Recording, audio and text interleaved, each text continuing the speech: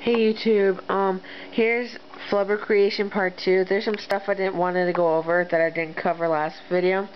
I used Febreze to make it smell good, and I used the all-purpose Elmer's school glue to give it a permanent marker smell. All-purpose. Or all glue, I'm not sure, but one of those two. So look for that in any store, Walmart, anything. And after 5 minutes of making it, you have to let it sit out, and it'll go like this. It'll be nice and fun to play with. It melts in your hand. It's very nice. It feels very good. And if you smell it, it smells really nice too. Watch carefully. Yep, it melted. It's melted.